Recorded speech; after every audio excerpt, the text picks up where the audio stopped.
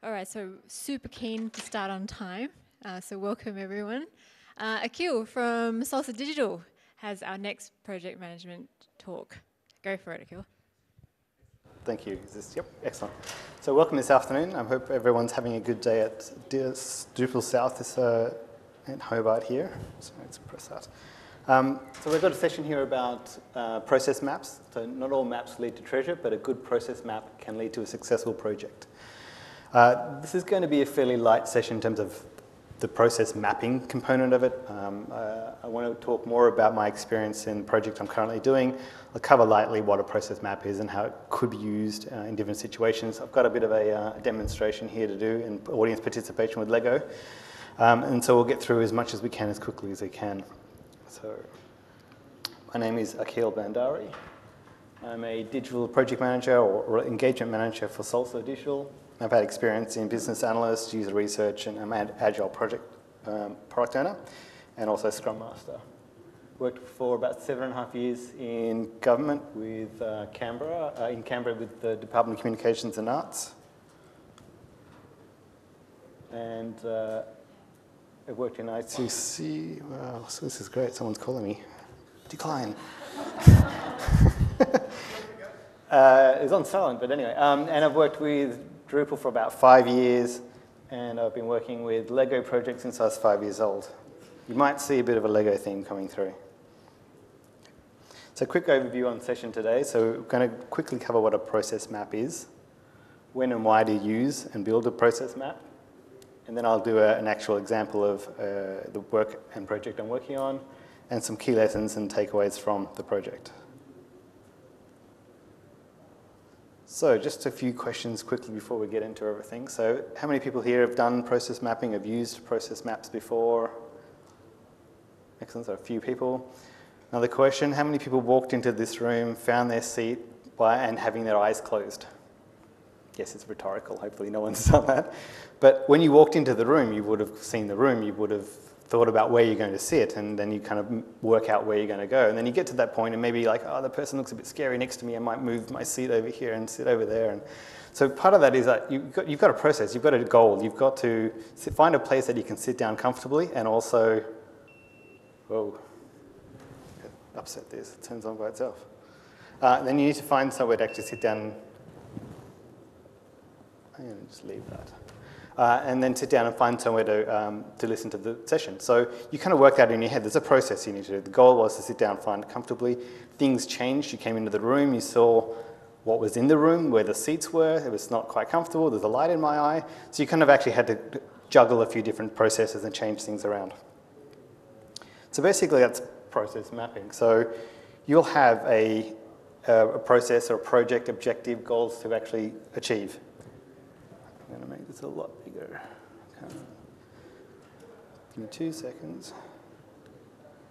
That's much better. And basically the process mapping is done and used to help you break down a sometimes complex process or a task and key activities, who's going to be doing them and how and why to achieve those. Kind of like Lego instructions. And it should be, in my opinion, a living document. As you're going through your project activity, task that you're doing, you may find things that need to be improved, that need to be realigned with what you thought from the beginning to the end. Oops. So when and why to build a process map? So process map might be useful when you have a new team.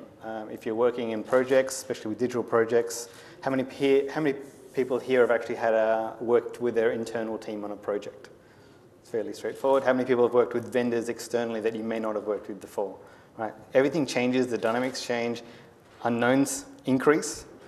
And so if you had something that could get everyone on the same track of the vision and a process that you could all work towards, that would be potentially useful. Another situation is something that's unfamiliar. So a new process, a new project, something that hasn't been done before or is unfamiliar to many team people or individuals within the team or the functions, whether that's your devs and your front ends haven't done this or they've done this and someone else hasn't done it. And also complex tasks that may need interdependent or dependent other processes to be in place.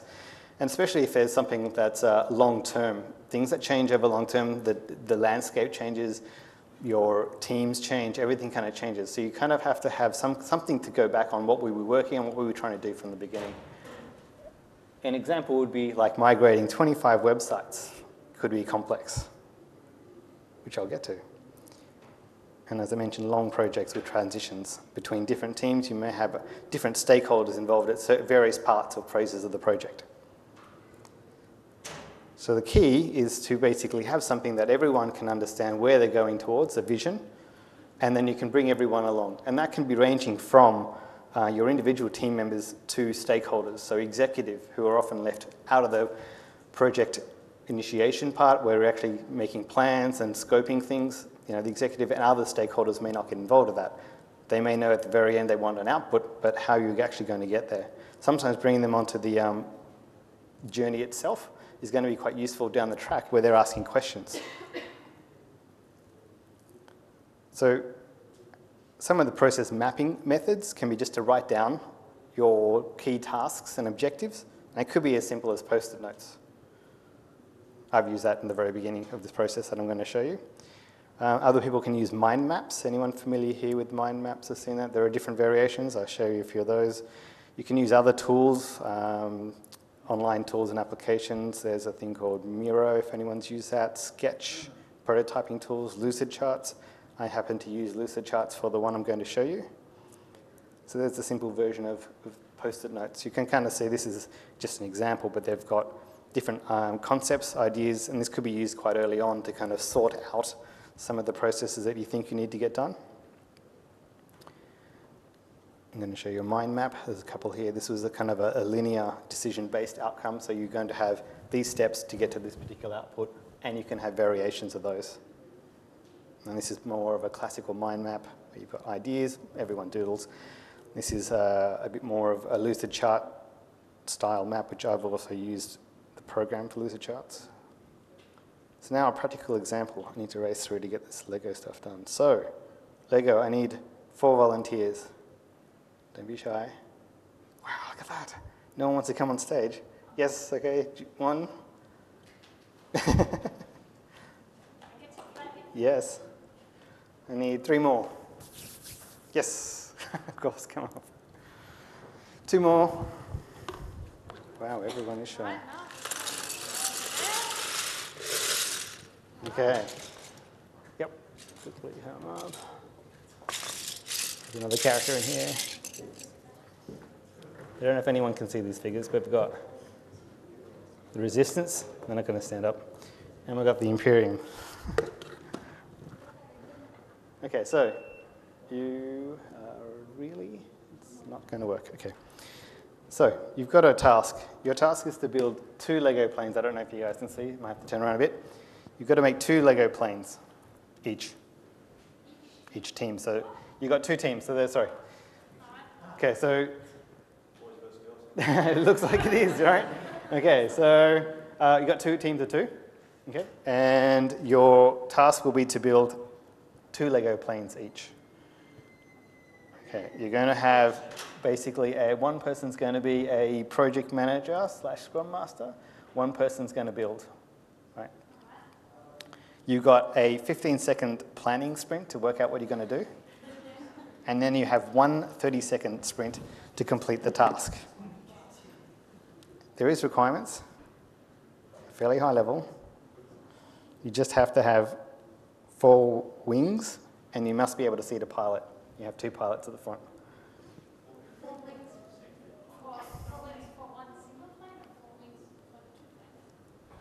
Good question. So each plane, yep, has to have 4 wings. Okay. Okay, I'm about to do the timer for 15 seconds. You're actually getting more than 15 seconds. Okay, let's go. Oh my God, a timer. 1, 5. Okay, go. 15-second sprint. You've got to do a planning sprint, so you can't touch the pieces. Another 10 seconds.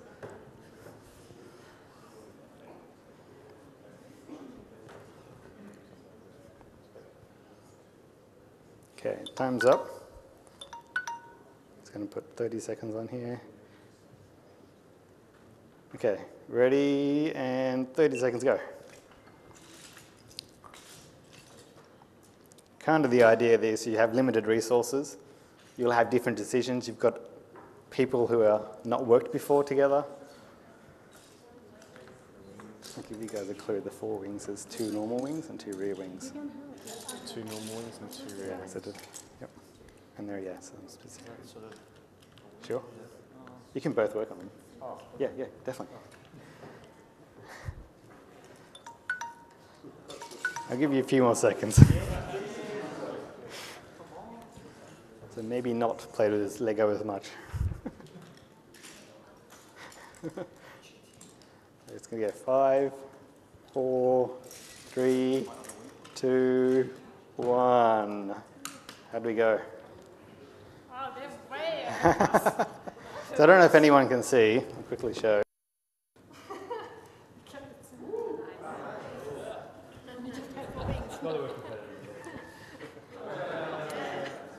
So, thank you very much. You can sit down. Thank you. I'll explain a little bit. So the idea there was, I actually gave one team a little bit of help. They had a bit of a process, and I gave them some clues.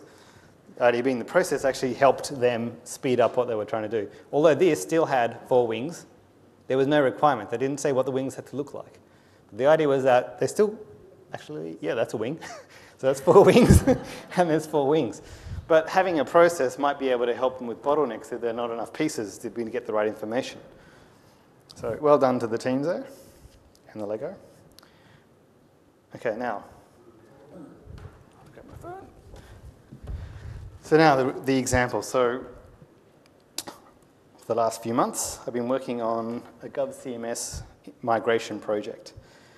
That's the brief. So the project needed to have 25 websites installed into default GovCMS SaaS. We had 5 months approximately, so the velocity was about 4 weeks per site. The sites varied from having just a few pages to the larger one having 20,000 pages being DFAT corporate. We had a project team. It was a mixed team of Department of Finance staff and then several other vendors who made up the whole team as it is, including Salsa. So we had some key challenges. The project was specifically something that had never been done before by any of the teams, or that we know of anyone else in government, which in itself was quite challenging. We had mixed teams that had not worked together before, so we didn't understand how everyone was going to work. And we were also using a new tool that was called Merlin that was going to be used as the basis to migrate everything over. The process, we reviewed the current BAU processes that were in place that the GovCMS team used with the other projects. We also found several critical steps that needed to be taken into account and also put into the project processes themselves. And part of the project was also to have the agency change management in place as well, so that once the migrated projects were actually handed over to the agencies, they were actually able to use that as a BAU outside the project once the 5 months was up. This is basically what I came up with. So it took me a few weeks to do this, and I started with that line. I don't know if I can show the line on here. So basically, I started with that middle line there with the dots. So this was the critical path that we had. We definitely had a discovery, alpha, or beta stage, ready to go live and then done. That was what we started with. Then I had to backtrack with the process to onboard the teams. And then as we got this line, the project team understood kind of where we were going. The next phases I did is the bottom section here represents what the team has to do and what we have to get done behind the scenes. The top section is actually what we have to get done with the customers, so this kind of comes with the change management. We actually had a check-in point just there with the green tick. As the team, the agency is getting onboarded, they need to actually follow this line, and we have to go through each of these steps at these critical points along the process of the project and through the journey. Part of that was to bring the customer on board, but also to get them ready for when they get into BAU. So the steps there include having to get information about what does GovCMS look like, what do you need to do, make sure that your key members are actually on a training course before you go live so that when you do go live, you're actually able to use the system. And then on the other side, we had what I mapped across was through these phases here, alpha and beta, we had, this is matching out to Jira tickets, And each of these stages we had to finish each of these actual key steps in order to move sequentially down and move through the actual process to make it go live. So I was able to kind of build that out. That was used in the first couple of weeks to get everyone on board and get an alignment of who needs to do what. The front-enders can see that, themers can see they need to be kind of involved here. We had UAT and clients coming in on site, so they had to have everything ready here. We had a migration team in the alpha stage doing migration work. And so everyone kind of had an idea of these are the key things we have to get done. And then everything else is a little bit more loose and changed as we went along. How's my computer? Or not. Should come back. Yes, excellent. Yes, so the process here did change as we went along. About 3 months in, people were obviously much more comfortable and familiar. We did change a few things here. I haven't quite updated this to the very last or newest version, but this was very useful in order to get everyone on board and get the project done. Lessons learned. When we were talking through that process with the team itself, we did find that there were things that didn't quite work or weren't going to work. We were able to find some bottlenecks. There were some key people that needed to do certain things. If they were away, that process would not have finished. So we had to work out some mitigation, and we had to work out some alternate ways to get things done, or at least have them prepared at an early stage to make sure the process worked. For one project, that's kind of pretty easy, but when you've got 25 projects with 25 government agencies all needing to go live at certain times, there's that obviously factor that you need to book them in. You need to work around the times of the agency. So we needed to know quite well ahead of time and predict the future almost in terms of what we think we were going to get done at what point, and also to be able to book them all in. So the team then realized and picked up, and when I mean by team, it's the technical team, but also the GovCMS team, that these people are going to be away. There's an event like DrupalSouth. There's 4 sites going live today, but there are obviously some people back at the office. So there are some things that you need to be able, we identified within the team. So the team talked about the process and refined that, and we then input that into the final process map I showed you. One of the key things is we have to work out what done actually meant. Now for the project, for the GovCMS project, was that the site was actually made live. But we adjusted that to, it can go into beta live, so it's unofficial, but in beta live, and that was actually what we can count as actually done for the project. There are other definitions within the process as well, so that the themers knew what done was, so the migration team. But that was quite important to actually understand what it was actually, what we're trying to achieve to get done there. As I mentioned, we can actually refine the process and make sure that that document can get updated, especially if you have a longer term project. You may have new teams that come on. They may not be aware of the changes that you've made as part of the process. So it's very useful to be able to update that process and have something that's more current. Key takeaways is to get an agreement from the whole project team about the vision. If not everyone is on board, you may find that things may not get done in time or to the quality expectation that everyone else has as well. And that may be coming back to getting feedback from the team themselves. So it's good that they may not agree, but you need to find out why. There may be a technical reason why they don't agree with it, and that's good. Then you can actually improve the process. One of the other key things is from the process that I used there, that mapping, we would put that up on the wall in the project room that we had. If we had any executive, we'd be basically pointing them to that map to say, this is the stage we're at, this is what we're going to get done next, and this is where we're actually going to be in 2 weeks or 3 weeks' time. It was easy to convey to them visually what we're doing and how we're going to get that done. I find with executive, they need to know only certain bits of information. They don't want to go through an entire document. If there's something simple that they know about, then that's going to help smooth out the process, especially towards the end. One of the other things that we did is we had 2 systems or 2 boards. In this case, we had Jira boards. We had a technical dev board, which is quite normal for a sprint or a scrum, where you have all your technical stories. Then we had a high-level Jira board just to track each of those websites, the 25 websites, and those alpha beta stages, and just seeing where they are. Then if we needed to see the individual items for development, we just went into the other board. But that high-level board was used every day. We'd have executive, we'd have the stakeholder stand-ups and everything, and everyone can kind of see what's happening, what time and what stage they're actually up to, and then we can actually have clients come in to do UAT because we know they're in the next step. So that visual representation of the Jira board probably should have put that up there. And that is everything for today. That is just my learnings and experience from this particular project. But if you have any questions, feel free to ask. I think the time should be pretty close.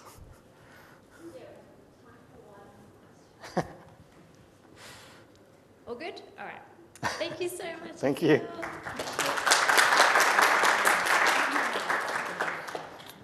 So we just needed 5 minutes to set up for the next talk. If you're hanging around, great. If not, see you later.